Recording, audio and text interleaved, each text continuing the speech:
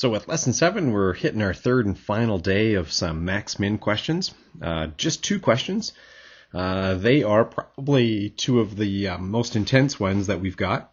And we're going to dive right into them. The first one's about a little construction sidewalk cover. And I've just grabbed a picture from the internet here. Often in big cities, when they're working on a high-rise, they want to make sure nothing falls on people down out on the sidewalk. They'll put a little cover over the sidewalk. And then they can do some construction. They don't have to worry about people getting hurt. And I'm wondering, like, if you were to try to take a ladder and go from the road up past the corner of this little cover and then up to the building, how long would that ladder have to be? What's the minimum length of ladder that will reach? If your ladder is too short, it might just kind of do this kind of thing, right? It might not actually reach. Somewhere in there is the minimum ladder length where you can at least get some contact between the building and the ground on the other side of the sidewalk cover. So the cover itself is 2 meters by 3 meters, and we're gonna start by actually saying, okay, let's break this ladder up into 2 parts. There's like the lower part of the ladder and then the upper part of the ladder, and together those 2 L's are going to make the entire ladder. Now I'm actually going to kind of parameterize this problem. I'm going to describe this problem by looking at angle choices down here. Somewhere in there, there is an angle that would actually have the smallest possible ladder. If you get the wrong angle, you'll need to have a really long ladder, like this, right? Like, so here's an angle that's just way too small between the road and the ladder. And so you don't want that angle, because look how long the ladder would have to be. The L1 part would be massive. The L2 is pretty short, but the L1 part would be really big. And by the same reasoning, you don't want to go with an angle that's actually too big, because then you'd have a ladder that goes way up into the sky in order for it to finally touch. Somewhere in there is a particular angle that has the smallest ladder length that you need in order to make contact. And that's what we're shooting for, right? You can kind of imagine it's like this. Imagine there's a graph out there that records how long the ladder would need to be based on your choice in angle. And somewhere in there, there's going to be this minimum. That's what we want to find. We actually want to find this. What would that length be? But to get there, we're actually going to find, well, what would the angle be? That would be perfect. Okay, well, getting our story right, I've got my picture. Here comes my formula. Just kind of thinking about how the trigonometry would work in here. Looking at this L1, that's a hypotenuse, and then the 3 is opposite that angle. We could say that sine of theta would equal 3 divided by L1. And if you want to solve for L1, you could say L1 is equal to 3 all divided by sine theta. I guess you could call that cosecant theta if you wanted. For the length 2 portion, okay, up there, same angle, right? The angle would be right there. It's a little similar triangle. And up here, I'm just kind of looking at the 2, which is adjacent, and the L2 is a hypotenuse. We could talk about cosine. We could say, okay, cosine of the angle would actually be 2 divided by ladder part 2. So ladder part 2 would be 2 divided by the cosine of theta. Okay, well, let's write this whole thing out. Looks like the entire length of your ladder depends on your angle theta. Hopefully we can make a smart choice. We just need to add the 2 ladder portions together, ladder 1 and ladder 2.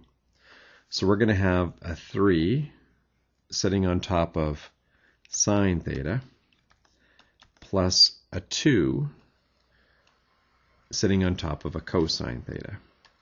We just want to try to make that as small as we can.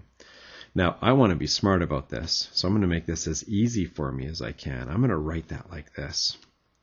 3 sine of theta to the negative 1 plus 2 cos of theta all to the negative 1. Not inverse sine or inverse cos, just upside down sine and cos. Cosecant and secant, I guess. Okay, I know it's never a fun thing to do, but let's talk about the interval. Now that we've got this written in terms of one variable, theta, right? What is the interval for theta? What's the biggest and smallest it can be and actually make any sense? And the answer is the angle could be pretty much as small as 0, but soft edge. And it could get as big, when you're right up here where the angle right there would be 90 degrees, or I guess we should call it pi over 2. But you can't quite make it pi over 2. You can't quite make it 90 degrees, otherwise your ladder would go infinitely far up into the sky. So soft edges, which basically means, there's nothing really interesting hiding in there. It's going to have to be the calculus that finds the answer. Okay, it's time to do a derivative. So I'm going to go and do a dl d theta. And I'm looking right here to try to do that derivative. So I'm going to do some chain rule here. I'm going to have that -1 come down. I'm going to have -3. And then that blob sine of theta to the -2 times cosine of theta. A little chain rule action. Then moving on to the next part. Plus a -2 cosine of theta all to the -2 times, it's going to be a negative sine theta. Okay, I'm just going to rewrite that, start to tidy this up. Eventually I'm going to look for a critical point. Right now it's just really a mess. I need some help here. I could write this as -3 cosine of theta all sitting on top of sine squared. And then a double negative here, this would be plus 2 sine theta, all sitting on top of cosine squared theta. Okay, well, I really am troubled by the fact that there are 2 fractions there. It's difficult for me to go and find critical points. So I'm going to head towards a common denominator. And it looks to me like the least common denominator would actually be those 2 denominators bunched together. It would be sine squared theta multiplied by cosine squared theta. Right? Just kind of bumped together like that. So let's rewrite it that way. See what we've got. So it looks like dl d theta would be all in one fraction. Down on the bottom I've got sine squared theta times cos squared theta. That's how you could say that. Up in the top, this first fraction needs to get hit with cosine squared top and bottom. And so we're going to end up with a -3 cosine cubed theta. That fraction, the second one, needs to get kicked with a sine squared top and bottom. So we're going to have plus 2 sine cubed theta. Wow, that is a bit of a mess, isn't it? So we're kind of wondering, critical points here, could that be 0 or could you break it? Now let's talk about the breaking it first. That would be if either sine of theta or cosine of theta is equal to 0. That would happen if your angle was either 0 or 90, or I guess I should say 0 or pi over 2. But remember, looking back here at the interval, you're not quite allowed to get all the way down to 0 or all the way up to pi over 2. So, nice try, but really, no, not quite there. Now the top. Is there a way that you can get that to work? And the answer is yes, but it's tough to go and find it. So let's go on a little journey here and see if we can find out what that perfect value for theta will be. And I don't have a lot of room, but I'm going to see if I can get this to work. I would sit here and I would go, okay, I have to go and get that equal to 0. That would happen when 2 sine cubed theta is equal to 3 cos cubed theta. Best thing to do right now is to divide both sides by sine cubed. Sorry, I'm going to repeat, I'm going to say this again, correction here. Divide both sides by cosine cubed theta. If you go and do a sine divided by a cos, you end up creating a tan. So I can create a tan cubed of theta by just doing this. And that'll eliminate it from this side. I'm also going to divide by 2, and so I end up with tan cubed of theta is equal to 3 over 2. Or another way to say that, tan of theta is equal to the cube root of 3 over 2. So there is an angle out there, and I'm going to go and get it right now. I've got just enough room on the paper to get there. I'm going to put my calculator in radian mode. It is perfect. I'm going to take 3 divided by 2, and now I'm going to go and do the cube root of that. So math, cube root of that last answer. Okay, so there's the cube root of 3 over 2, and now I'm going to inverse tan that. This is just the perfect sized angle, 0.8527.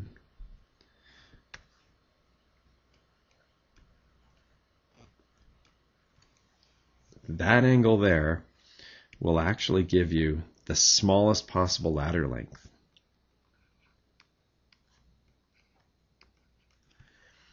Okay, well, it's actually fairly easy now to finish this off. We've found the perfect angle. Now we're just going to go back and get that smallest length that we can get. Remember, we've got that function that has L as a function of theta. I'm just going to go back up and show it to you here. It was right before we did the calculus. It was right here. This 3 sine upside down plus 2 cosine upside down. I'm just going to go and substitute into that and see what I get. So the smallest possible ladder is going to be 3 all on top of the sine of this angle that we just found plus 2 all on top of the cosine of this angle that we just found, this angle right here. It's going to get dropped into that machine, and when I tried that out, I found that the smallest possible ladder length happens when that angle is 0.8527 radians. And it ends up being a ladder that is 7.0234 meters long.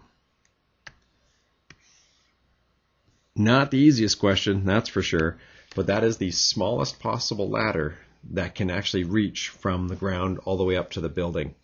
Before we go and take a look at the final example, number 10, I want to just show you another way that you might see this question. I've worded it as, hey, what's the smallest possible ladder that will make it?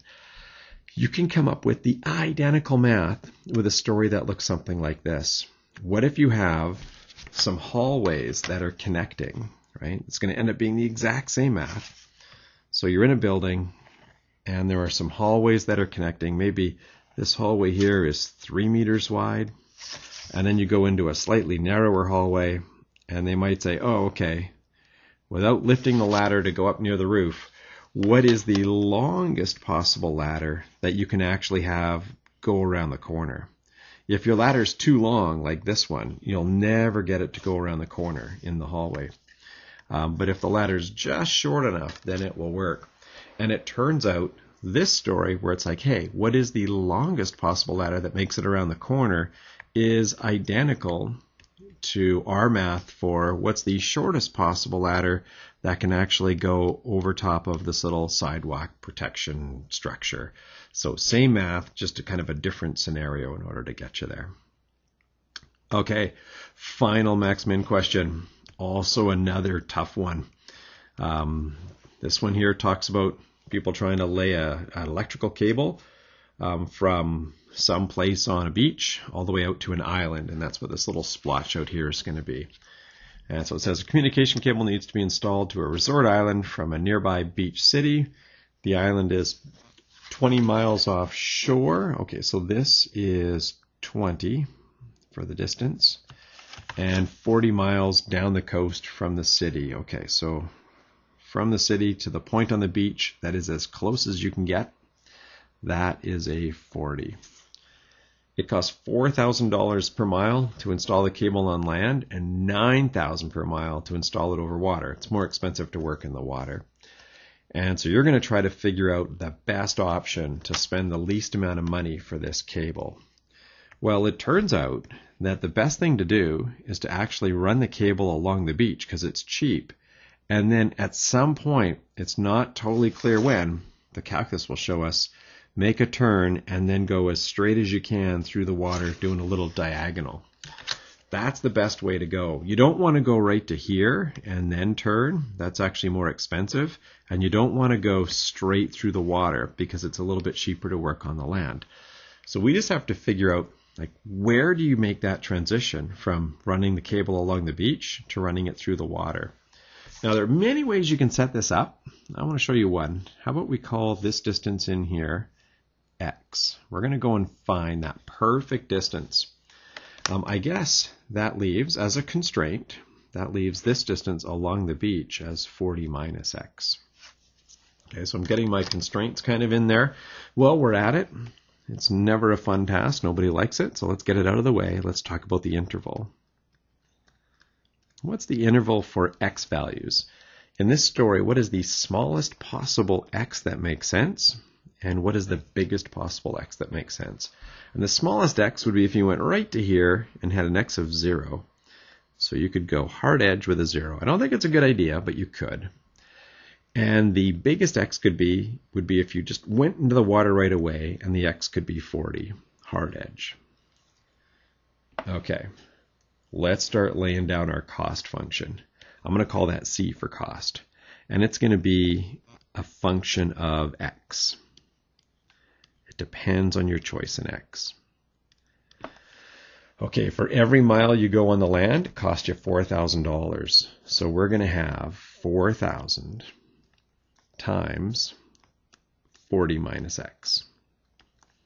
Then when you go in the water, it's going to be 9,000 for every one of those diagonal miles. Well, it's a diagonal, it's a Pythagoras story. So we're going to have in here x squared plus 20 squared.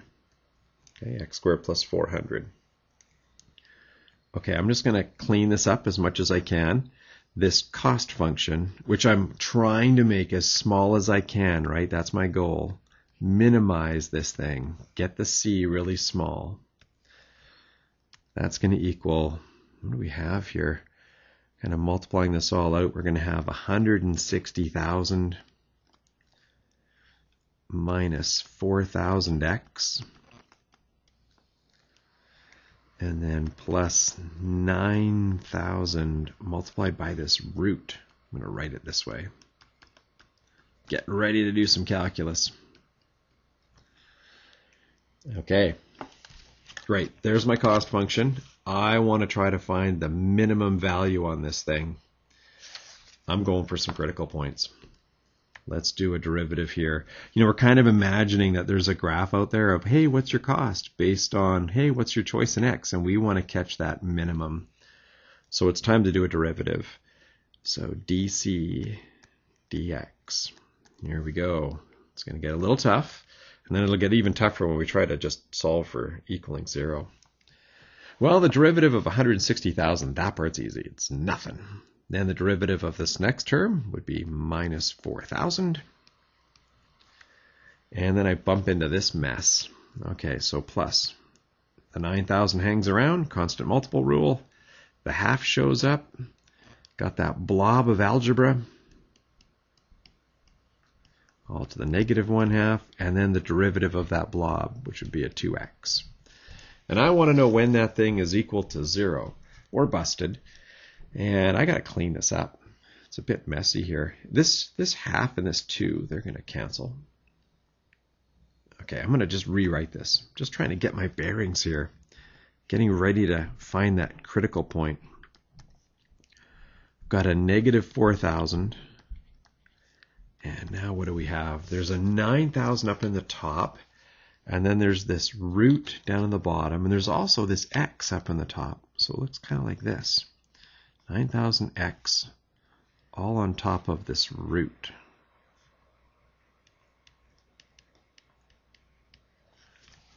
Okay, it looks like that. I got to get a common denominator. That's my only chance of getting this thing to work. the common denominator is going to be that awful looking root. So it's going down there in the bottom.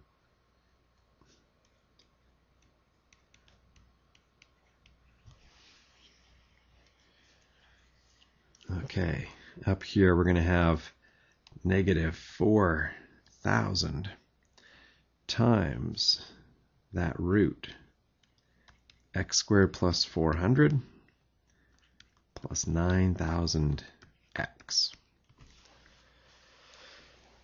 And we're wondering, is there any way that we could get that derivative, that dc dx? Can we go for a critical point? Can we make it 0?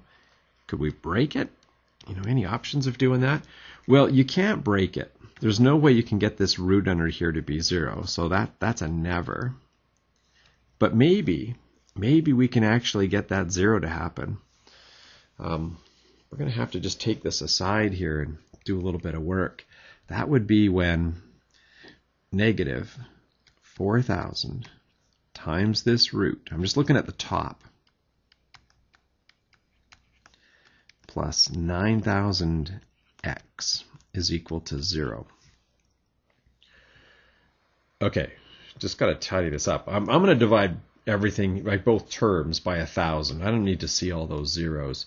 And I'm going to move one of those to the other side. So I'm going to have 9x instead of 9,000x is equal to 4 times this root. There, I divided this term by 1,000 by dropping all those zeros on the 4,000. It's an irrational equation, so I'm going to square both sides. I'm going to have 81 x squared is equal to 16 multiplied just by an honest x squared plus 400. Oh, this is looking quadratic. We've got 81 x squared is equal to 16 x squared plus 6,400. Looks like 65 x squared is equal to 6,400. Dividing by 65, x squared is around, oh, what is that? Let's just check here. 6,400 divided by 65. Roughly, I'll keep it on my calculator, but roughly 98.46. Now I'm going to take a square root. Okay, your very best x is 9.9227 miles. We're getting close. We have found the best place to turn and start going into the water. It's when you're 9.9227 miles away. Now we're supposed to go and just double check our cost here, because they did say, you know, find that least expensive option. Well, let's go and check out our cost for a few different options. We really should check the endpoints, right? We had this interval up here, and it did have hard edges to it, 0 and 40 right there. Let's just go and see how things look. If we try 0, we'll try this 9 number, right? This 9.9227, and we're going to try the 40 and see all these different costs. What does it cost to run the cable? When I tried the 0 for X option, which means go right along the beach until you're right across from the little island and then go through the water, that was pretty expensive. That was $340,000 to run the cable. When I tried it 9.9227 miles away doing the turn, the cost was down a little bit. It was $321,245.16. And when you're going with an X value of 40, which means to just go into the water right away, the cost for that was pretty high, actually. $402,492. So the very best one, the one that you should go with, is this one right here.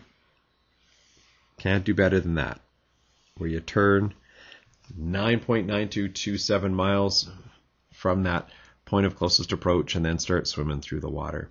And speaking of swimming, before we actually just finish this lesson up here, I want to tell you about a variant on this story where it's the same math, but just with a slightly different story coming into it. It's called the lifeguard question. And so imagine you've actually got a lifeguard standing on the pool deck right here, doing what lifeguards do, just watching the swimmers, making sure people are safe. And the beach is like the pool deck, and then right here could be maybe some sort of, drowning swimmer that needs to be rescued. And the question is, what's the best way for the lifeguard to get to them in the shortest amount of time? They could just dive in the water and start swimming right away, diagonally out to the person, but you can't swim as fast as you can run on the deck. So maybe they should go and just run on the deck until they're as close as they can get to the person, stop, and then dive in the water and then swim to the person. Well, you could do that, but the best choice is kind of like doing what we did here, putting this cable in the water. The best option is to run along the deck for a little bit and then at some point go and swim through the water diagonally. And it's the exact same calculus in the story, but for the lifeguard question, you want to minimize the time.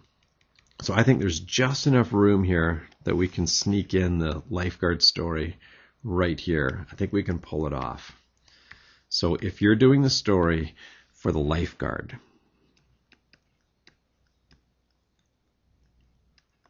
I can't spell. That doesn't look right. There we go. So for the lifeguard story, you want to minimize time.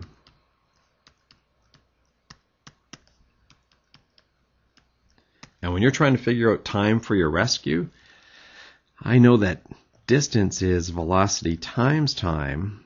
Well, let's rearrange that. Time would be distance you go divided by velocity. And so you actually have two times. You have the time when you're running and then the time when you're swimming. And you would want to be focused on using this idea to calculate those times and then add them together. So you would say, okay, my overall time for my rescue,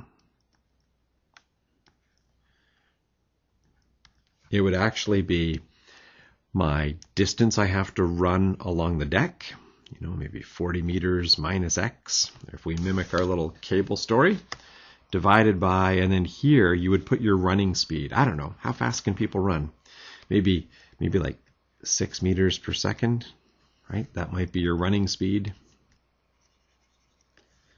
Okay, so that's what this is. That's your run speed. And then you'd have to add on the amount of time it's going to take you to swim through the water.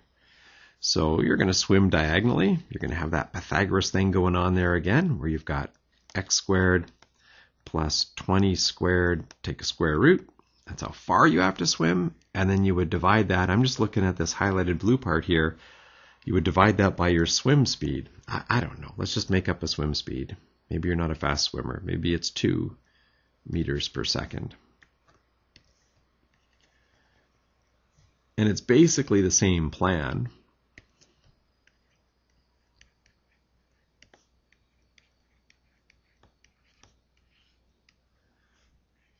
In terms of laying out the Pythagoras.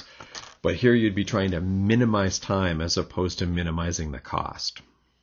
Then the algebra would follow through pretty much exactly the same way. So those last two examples for max-min are definitely more involved. But you'll see them. They're kind of some classic max-min questions, so it's probably good that we've gone over them. And that's going to finish up our lesson for this video and in general for our max-min questions.